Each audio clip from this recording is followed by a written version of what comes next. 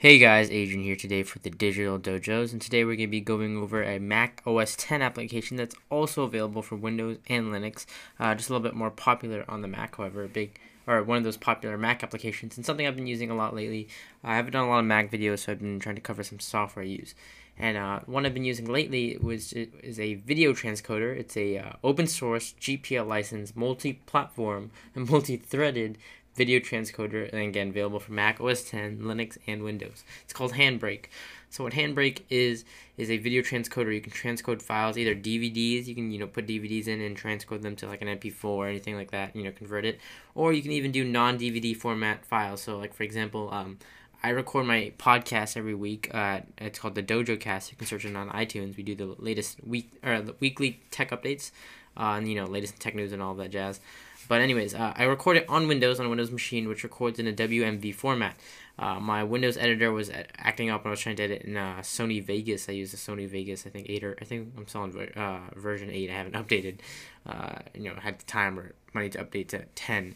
But anyways, I've had a lot of problems lately, and I decided to move to the Mac and trying to get to editing with just using iMovie right now, because I haven't gone out of the way to get Final Cut.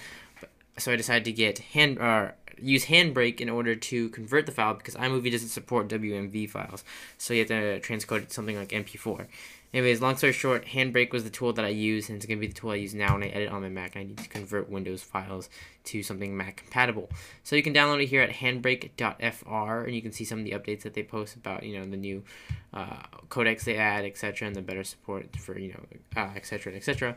But with that, let's just go into the actual application here. So I'm closing this. I'm going to open this up here, and here is Handbrake. So it's a pretty simple interface. So you first off want to click this source, and you want to find a file that you want to use. For example, I'm going to use this WMV file, and this is the one I got from my Windows machine. It's going to take a second to scan it. It's going to tell you the source right here. So this is video 123. And if it's a DVD, it'll tell you the information like the title, the length, different angles, different chapters, frames, etc. And that's just extra information for a DVD. Now, the output settings right here, this is what you want to worry about when you're outputting it. So if you want to output it as a larger file size, there's some little codecs here you can pick. So if you click the drop-down menu for Apple, let's say you want to transcode it for a device like your iPod, your iPhone 4. So if I was to click iPhone 4, it's going to already check all the settings I need for an iPhone 4 if I wanted to convert this video specifically for an iPhone 4 format. Otherwise, I'm just going to click normal. I can set my own settings. I can change this to an MKV file, change it back to MP4 or whatever. I can mess with the audio here. I can change the codec it's using. I can add subtitles if it's a DVD type thing. If I want to add, I think this SRT is a sound or a subtitle file, I believe. Advanced, you can add some other options here with reference frames, and this is just more advanced video. This is more for advanced video editing, options. And chapters again for DVD. Most of these settings are for DVD if you're using a DVD to transcode to a regular format for a Mac or PC. And again, you can click iPod 5G support. You also have multiple presets up here in the right corner, and they even support some legacy hardware like Classics, Apple TV Legacy, which would be the old version of the Apple TV.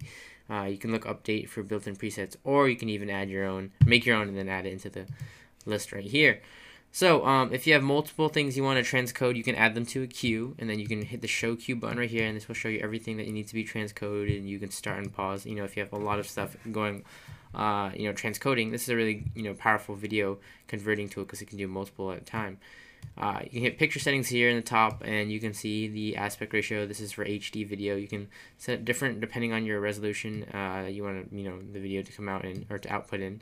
And there's some filters here that you can mess around with as well. Along with that, you can get a preview window, which will basically show the preview. So this is the actual video right here. This is the podcast I recorded, and you can see there it's just a frame of me. The activity window, which will give you the information about what's going on, what everything is doing. So yeah, you can see everything that happens if there's an error or something like that. And of course, you can toggle the presets, which just closes the window. So with that, along that, you can obviously select the destination. A really, really powerful tool, guys. If you are a Mac user, a Windows user, or a Linux user, and you just need a really good video transcoder, check out Handbrake, one of my favorite tools as of recent that I've been using. It's really awesome. Free, open source, multi-platform, multi-threaded. What more can you ask for? Anyways, guys, Adrian here for the Digital Dojos. For more content, for technology, reviews, tutorials, and how to, head over to digitaldodos.com. Anyways, guys, thanks for watching, and I will catch you guys in the next video.